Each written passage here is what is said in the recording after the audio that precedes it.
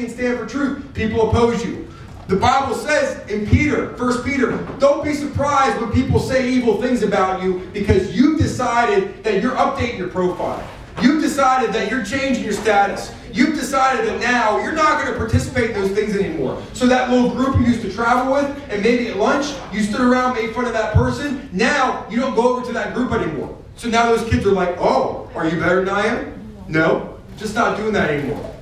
I'm just different now. Well, what'd you get, religion? Well, no, I found Jesus. Just not doing it anymore. And they're going to laugh about you and say things about you and point the finger at you. It doesn't matter. People are always going to do that. People are always going to be opposing you. People are always going to be making jokes on you and laughing at you. Some people are your friends today, and tomorrow your enemies.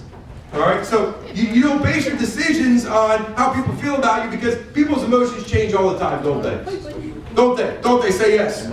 Yes, they do, all right? So look, it's time to update your profile. It's time to advertise a new you. Look, some of you guys, you are in a different place than Pastor Mike. Remember how Pastor Mike talked about the Nike shoes that he got? No. And how them things were awesome? They were nice, right? Right? And you were just all over those things. Some of you all, man, you get new kicks every other week. You got sharp clothes, maybe you get a watch, you get something. And look, when you get that, do you put it under your bed and not wear it? No, what do? You wear it. You wear it. Wear it. Look, I remember when I got a Swatch. Remember Swatches? No. That's old. Come on. Look, I ain't that old, man. I'm not in the grave. Come on. Look, a Swatch was a watch. And back in the day, it was the watch. All right? Don't be laughing at it, all right? Back in the day, it was the stuff, man. I had my Swatch. Is there anybody else old in this place? Let me see your hand. Nobody knows Swatches, bro. I'm going to leave this room and I'm going to jump off a cliff. All right?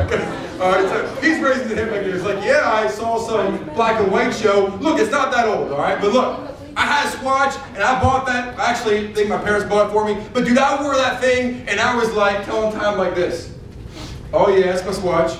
See that? Yeah. Like, I mean, I was. Maybe you get something, and you wear it, and you feel a sense of pride with it, and you walk differently, or you make sure you make sure people see it, or you do things purposely, like you'll get out. You're like I remember when the first time people started getting Macs.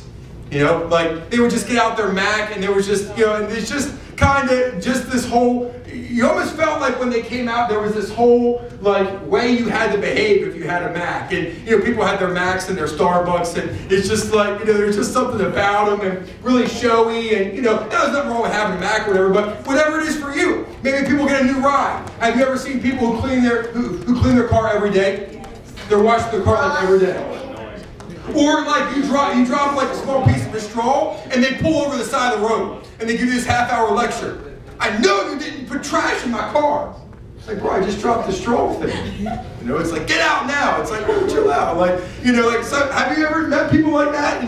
They get their things and they want to show them off and you best not ruin them. And look, what we do is this, all right? What we do is this. We get Jesus. We get Jesus, and we hide him.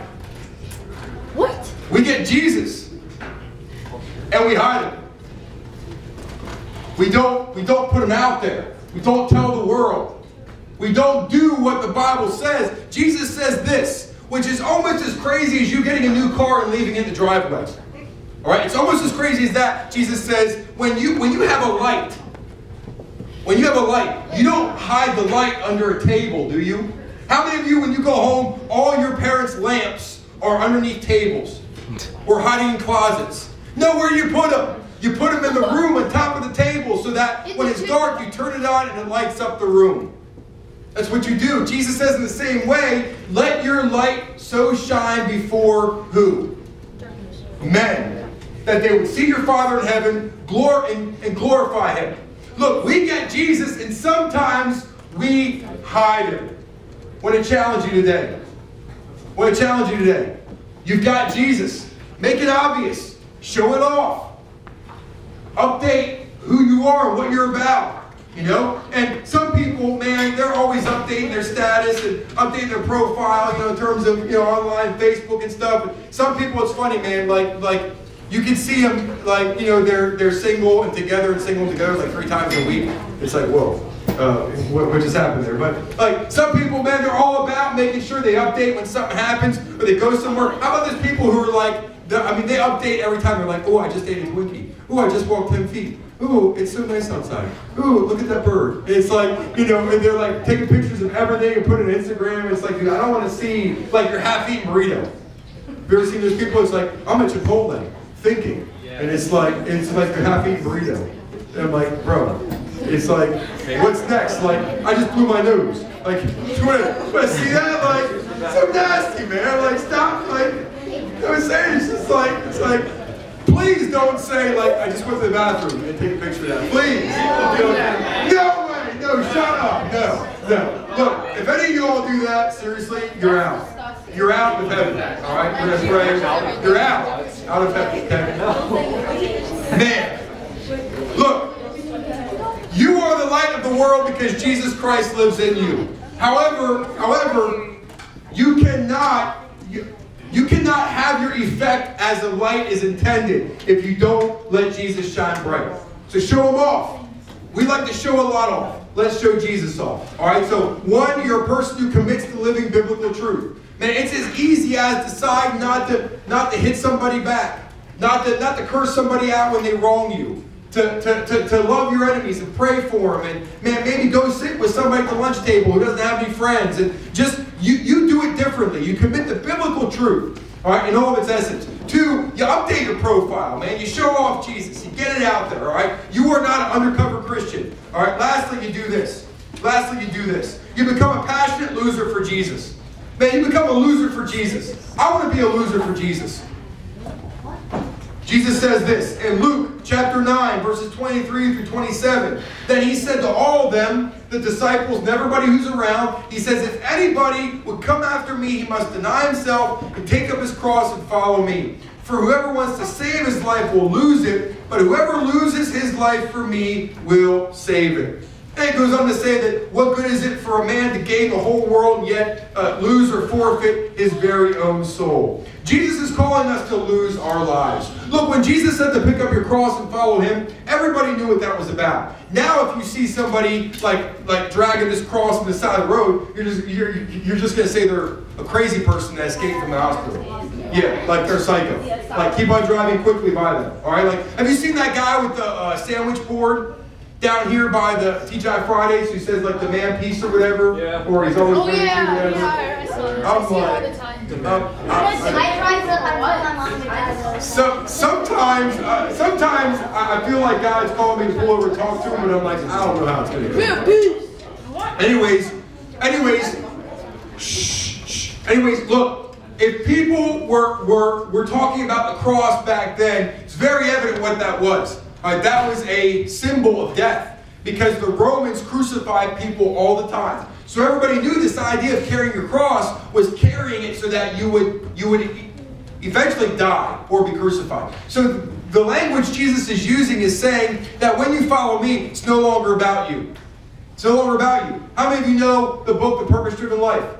The very first sentence of the book, life is not about you. All right, so look, Jesus is trying to get something across to us. It's not about us.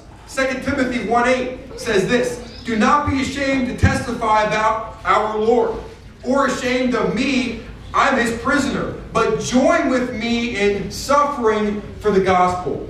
Oh, become a passionate loser for Jesus. The Bible actually says this, rejoice when people laugh at you for my name's sake, Jesus says. Rejoice when people make fun of you for my name's sake. Be happy. Be happy when people slander you. Be happy when people make fun of you. Be happy when people persecute you for my name's sake. Be happy. Kind of messed up, isn't it? Kind of different, isn't it? D.L. Moody says this. Says, set a man on fire and people will come from miles away to watch him burn. Set a man on fire and people will come from miles away to watch him burn. The idea is this, all right? We're not setting anybody on fire. The idea is that as you passionately become a person who burns bright for Jesus, people are going to look at you. People are going to see you differently. People are going to treat you differently. People are going to start coming to you when their life is jacked up, messed up. People are going to start looking to you. People are going to start asking you for prayer. People are going to start looking at you differently. Now, some of that may be negative. You know, because isn't it true that sometimes things that people don't understand, they make fun of? Sometimes the reaction when they don't understand it is they make fun of it. My older brother does not understand the fact that my wife and I tithe and give 10% of our income to the local church. He makes fun of it. Well, I'm okay with that. I mean, I understand because he doesn't understand. He can't. Why? Because the Apostle Paul says only the people who have the Spirit of God can understand spiritual things.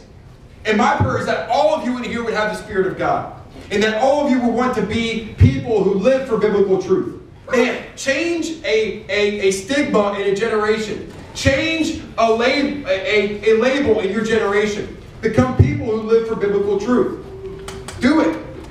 2, become somebody who makes it very evident that Jesus is inside of you. You do not get something new and awesome and hide it. You don't get an awesome pair of shoes. You don't go out and buy an awesome shirt to never wear it. You didn't get Jesus to hide it. All right? You got Jesus so that you could shine him bright like the light. Why? Because the world lives in darkness. Jesus is the light. Get him out there. All right? Lastly, become a passionate loser for him. Forget about you. Forget about you. The Bible says this, which is so difficult to do. The Bible says that you are supposed to look at others as more important than you, more valuable than you. You are to consider their needs before yours. So the person next to you, you're supposed to look at them and say, they're more important than me. Consider that person more important than you. And the person across the room and vice versa, and the people you'll see today, they're more important. Why? Because, look, you already have Jesus. It's not about you anymore. It's about the people that don't. It's about your friends that don't. Maybe your family members that don't. It's about them. Become a passionate loser for Jesus. I guarantee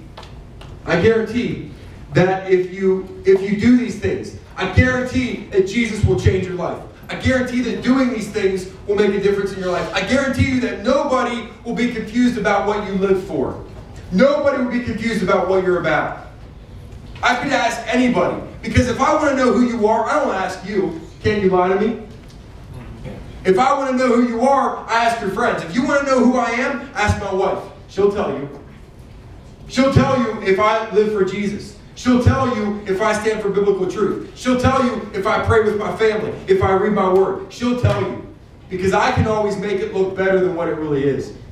So I want to be a person who no matter who you ask about Pastor Kevin, they're like, oh yeah, he's the person that lives for Jesus. I don't want one person to be like, well, no man, I mean, I saw him doing this other thing. I don't want that.